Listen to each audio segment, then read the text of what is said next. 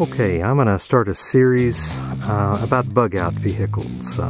Everybody's got their favorite bug out machine, whether it be a car, an SUV, a truck. This is an H3 Hummer. It's the downsize Hummer. It's not the H1 or H2, the big military variants. These are great. They've got a little 3.7 liter Vortec engine. It's a General Motors product. So, you know, it's a 5-cylinder, which a lot of people consider a little odd. I happen to like it because it's the power to weight ratio is good. It's pretty good fuel economy. It's a robust little engine with a good track record.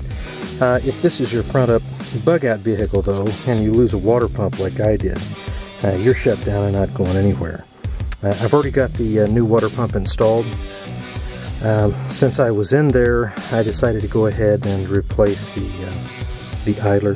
The bearings are just beginning to go bad in it, and all this stuff is basically Taiwanese, and the quality's not that great. It's a GM product. That tells you a lot. Maybe a step up from Ford, depending on who you talk to. So we're going back in with a replacement, a new part. As I say, most of these are offshore products.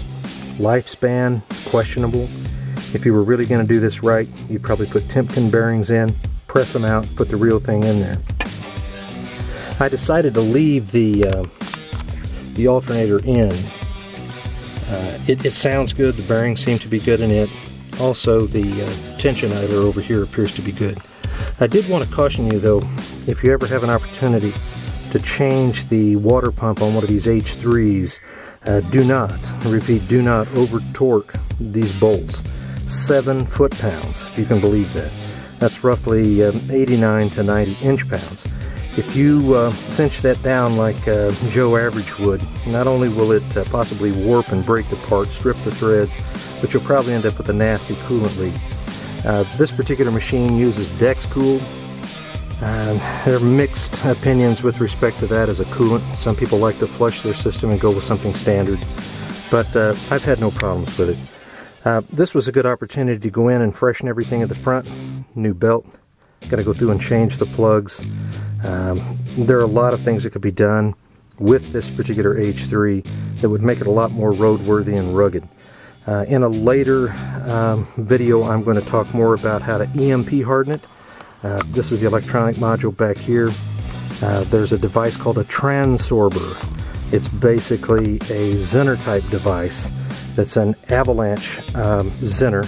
So if an EMP, if somebody flashbangs this with one, it will automatically snub. It will automatically take to ground any high voltage transients. Now what's great about the vehicles, the wire runs aren't really very long. So, you know, it's not like a high voltage transmission line where there could be millions of volts induced.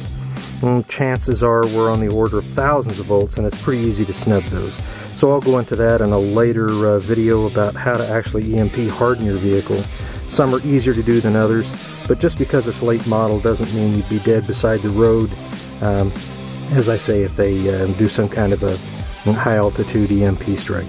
I'm going to be putting this back together now. I did want to warn you about that water pump, not over tightening those. Another nice hack is when your fan clutch comes up, it can sure hit your radiator.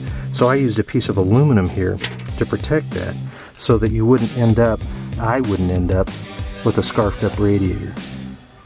So with that said, I'm going to go ahead and stick this back together.